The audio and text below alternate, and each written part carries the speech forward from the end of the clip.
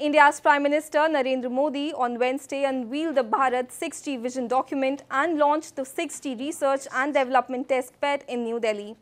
Along with this, the Prime Minister also inaugurated the International Telecommunication Union's Area Office and Innovation Centre.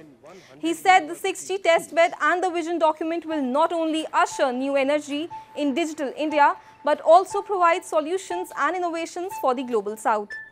He underscored that digital technology is universal in India and accessible to everyone. He said that India is discussing 6G just after 6 months after the 5G rollout.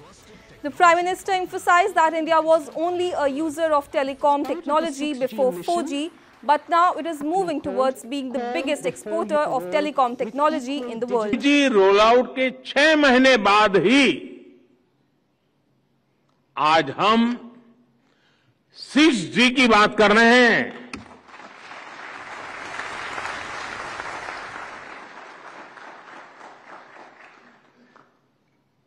और ये भारत का confidence दिखाता है।